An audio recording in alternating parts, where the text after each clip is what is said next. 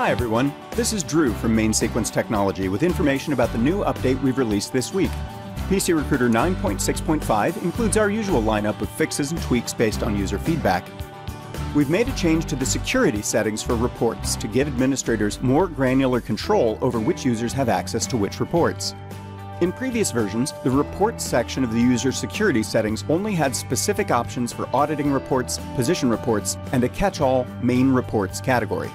If the user's system administrator level was set to no permission, that would override the specific report settings and prevent them from seeing any reports at all. In our new version, we've made things clearer and more flexible. In the newly expanded Reports section under the Security panel, you'll find individual switches to enable or disable access to each of the major report types for the selected user. Even if the user's system administrator level is set to no permission, they'll still be able to access any reports which you've given them permission for in this Reports section. As with previous versions, anyone with the Ignore All Security Administrator permission will have unrestricted access to everything in the system, including all reports, regardless of any settings in the Reports section.